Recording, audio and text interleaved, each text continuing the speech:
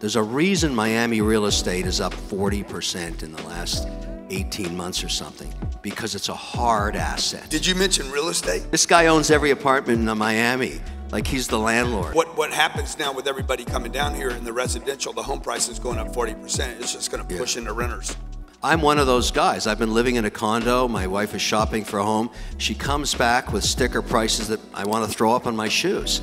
Like, the stuff is insane. That's the market. Do you think that continues? Yeah, I do. I'll tell you why. We're going to print $1.9 trillion. We're going to put it in a helicopter, and we're going to just shower it down on the people.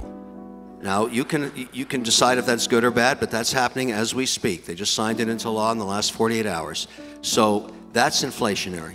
It will be. There's no question.